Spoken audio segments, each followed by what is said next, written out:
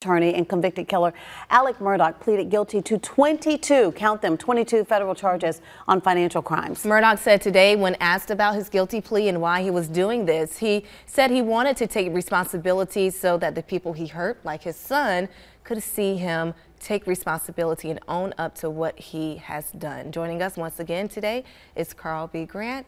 A lot to get through today about what this means, but a very interesting day in court. Listen, let me just, I have to ask Carl, let me see, how can I phrase this? So taking the concept of taking responsibility, okay? Yes. Your assessment of whether that's what this really is, considering he tried to use this as an explanation as a part of his defense in the original trial, is that really taking responsibility? Well, in federal court, if you accept responsibility by pleading guilty, that is one of the factors that is considered in the federal sentencing guidelines. Okay. The mere fact that you decided to plead guilty as opposed to going to trial means you have accepted responsibility. So that is a factor. Okay. Now, of course, the question is, what does it really mean in the total scheme of things?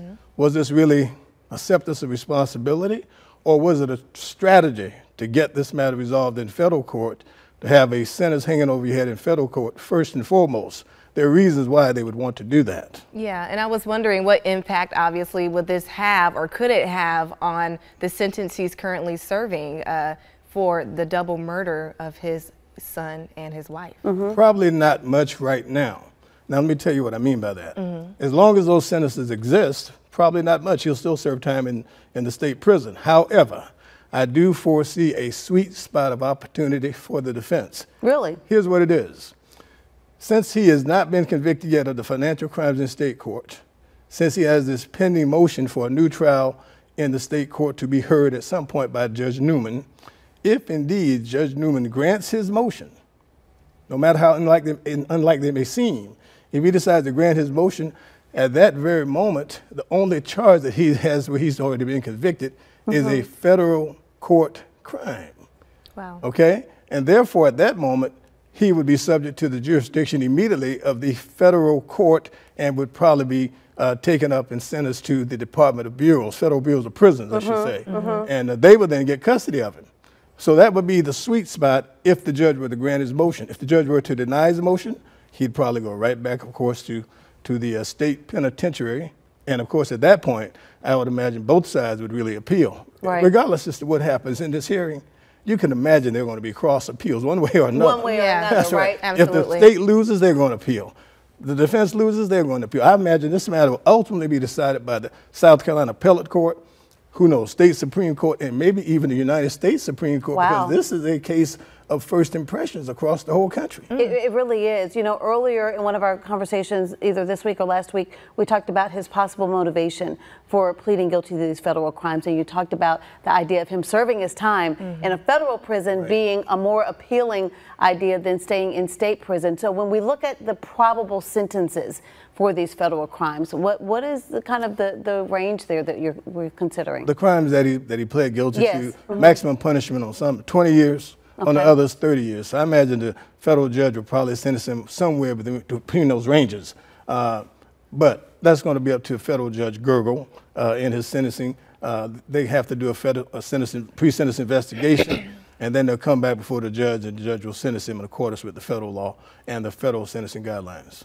Something else to add to this, just for context, when Murdaugh pled guilty today, it was with the understanding of a plea deal, a plea bargain agreement. Explain to our viewers what that is and what are the important obligations to make sure that agreement is met. Plea bargain agreement is exactly what it says. It's an agreement to plead guilty, and you have bargained to obtain that agreement with the prosecutors. Now, there's various things. Obviously, there's got to be some type of benefit for you to plead guilty. And in this particular case, one of the benefits that Mr. Murdaugh negotiated through counsel is the fact that whatever federal sentence that he gets, he is allowed to serve it concurrently with whatever state sentence he gets on the state financial crimes. Yeah. So whatever he gets on those financial crimes, assuming he's found guilty after trial or pleads guilty, while he's serving one, he's serving for both, two for the price of one. Okay. You know, and I've been reading, of course, on social media, there was a local attorney who said, given the severity and callousness of his crimes, Alec Murdaugh should never receive an incentive-based deal from the government, be it federal or state. And we respectfully disagree with the federal government's voluntary decision to concede to a concurrent sentence in exchange for his guilty plea and agreement to cooperate. That was attorney Justin Bamberg, who, of course, is representing one of Alec Murdaugh's victims. What's kind of your take on that assessment? Well, that assessment is obviously he represents one of the people, right, so right. he's obviously acting as an advocate when he makes those Absolutely. comments. Yeah. But again, the federal government is attempting to seek justice, and there are pros and cons in every case. So when the government accepts a plea bargain and accepts a deal, they're obviously doing it and feeling that that's in the best interest of the prosecution and the defendant. And they weigh a number of factors, too, in terms of the cost of the trial and Absolutely. other things, and getting justice and getting feedback, of course, from the victims as well. Absolutely. Something else interesting, why would Alec Murdaugh want to resolve his federal financial crimes before resolving his state financial charges? Because, again, the idea of concurrent sentence, get the federal time first and get an agreement, which he already has negotiated, that they're going to run concurrently. Then once the state charges come about, you essentially have taken the teeth away from the punishment for the state charges because they're going to be allowed to be served concurrently. It's still that strategy, okay. Yes, ma'am. And a lot of times in criminal court, if you have a client who's facing state court charges and federal charges, and the federal charges come about first and it's going to be a concurrent sentence, oftentimes the state charges are dismissed. They'll never be in this case, of course. Right. But oftentimes the state charges are dismissed for that exact reason. And sometimes people view a plea deal as kind of leniency, but there are obligations that he will have to meet as a part of this arrangement, right? Oh, absolutely there are. Number one, he must tell the truth. And one condition of the plea bargain agreement that I saw is that he has to cooperate with the government, essentially tell everything that he knows about other crimes and other people's involvement in crimes. Oh, wow. And here's the thing, he has to take a polygraph.